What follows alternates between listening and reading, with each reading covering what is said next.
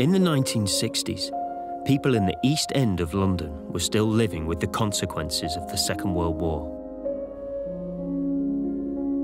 The East End had been badly bombed because the Port of London handled most of the goods that came in and out of the country.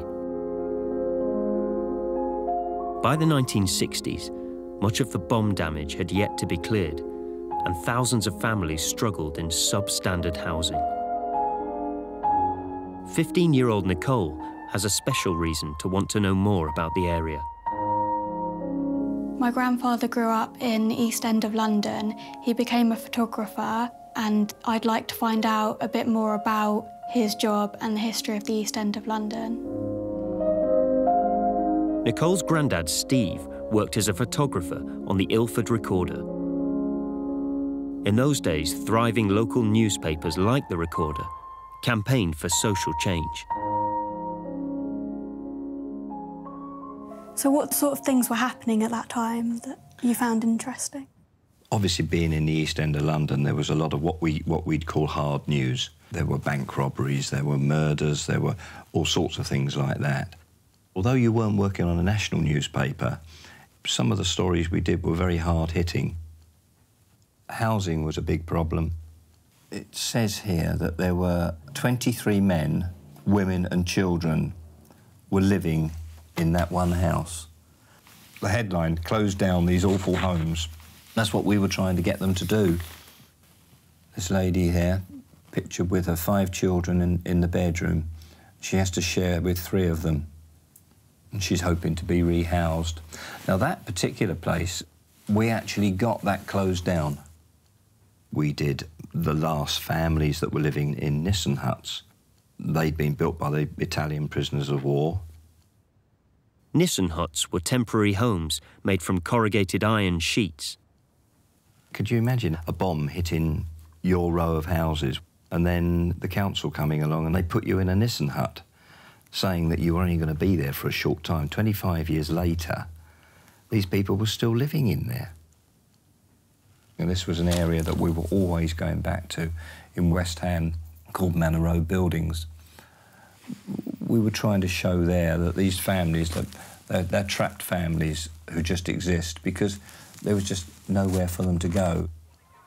And right next to there was this bomb site, and that was their playing area. Nicole has come to speak to Anne and her daughter Debbie, who were photographed by Steve in 1968, when Debbie was just 4 years old. They still live in the East End. What jobs did you and your husband have? My husband worked down the dock. It's a roll-over dock. And you could only get in the docks if it ran through the family, because you had to have the docker's card to get a job in there. Everyone in this area, it's sort of East London, all the men were dockers. They used to have to stand on the cobbles early in the morning and wait to be called out. And if you weren't called, then you didn't get no work. Didn't get no work. You know, that's how it works. Employment in Britain's ports was casualised, which meant workers were employed on a daily basis, and dockers received no compensation for industrial accidents or death at work. Dad thought that was unfair, so he set up what they called like a distress fund for the dockers.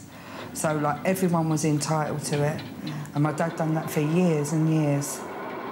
It's a close community, the dockers, Deb, wasn't it? All the dockers were always stuck together. Can you remember what you said this day? No, not really, no. What did I say? It says here that you said, "How can you bring up kids properly in a dump like this?" Did I really? Is that what I said? Well, it was rough round there, Debbie, wasn't it? Yeah, it was rough, but as kids, we enjoyed it. Downstairs was the backyard where everyone hung their clothes, but we used to play down there. We used to have ropes hanging from the balcony so we could swing at the bottom. We used to play Tim Tam Tommy, that was with an old tin. We used to find old mattresses and pile them up. And we used to jump from the shed onto the mattresses and do some sorts. We used to play in derelict cars, there was always dump cars. We made our own play. Anne had a job as a barmaid and was able to leave the children with her neighbour. That was our next-door neighbour, Hazel. They used to run in and out of her house. Hazel sort of looked after you, didn't she? Yeah. When I was at work, I didn't just leave them, go out and leave them. Hazel was the main one that used to look out for us. If we wanted anything, we'd go to her. She used to give us something and to eat. she'd give us something to eat and drink, and, you know, if we happened to fall over or ourselves or anything, she was there. She was our mum while our mum was at work. The only ones that were overcrowded was with people that had loads of kids. So obviously they felt they was overcrowded and it weren't fit enough for them to live in, but we lived fine. I mean, I can remember our house being nice. Yeah. It was always nice and clean. Yeah. You was a very clean person, but then you had the families that weren't, but they were the families with loads of kids. Nicole wants to know more about the campaigning role of local papers and has come to meet her granddad's colleague, former news editor Jeff Compton, to find out more. Jeff was born in West Ham, where half the houses, including his own, were bombed. This was probably the most pressing issue. It's one that we returned to week after week. We were constantly beating the drum for better accommodation, for action by the local authority to do more. Of course, their hands were tied because they, in turn, were receiving money from the government. And although Britain was on the winning side in the war, the country was pretty broke.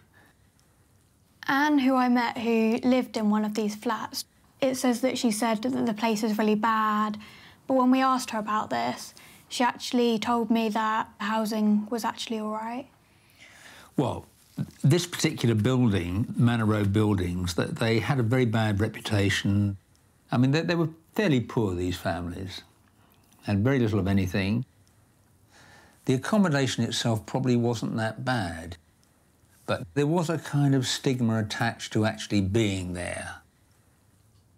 Anne talked a lot about the docks. She mentioned that you wouldn't know if you were going to get a job. No. You'd queue up and they'd pick people for the job. That's right, and my grandfather was one of those men. It was a very, very tough system. They used to call it the lump. And men would actually turn up in the morning, they'd form a crowd, and the overseer would come out and he would say, right, I want you, you, you and you, and the rest you can go home.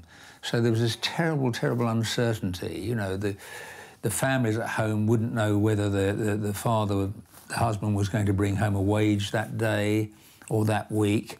It was a very precarious existence. The conditions in the docks were very, very hard. Men worked manually, they did very, very long hours, lifting very, very heavy weights. There wasn't very much attention to their safety, their health. So it was a very, very tough life. As a result of this, there was a lot of union activity in the docks. There were lots of disputes. There was a famous union leader called Jack Dash, who I spoke to on many, many occasions, who was really fighting for better conditions for the working man in the docks. This didn't make him very popular with the government, but he was certainly a champion of ordinary working men. The things I found out from my granddad and Jeff were more negative things about the East End, like the poor housing conditions and bad conditions for the dockers. Before, I'd been told stuff like the swinging 60s, and they made me think differently from that. Anne and Debbie, they told me a lot more positive things, like helping out, look after children for free, like setting up a dockers fund just to help the community.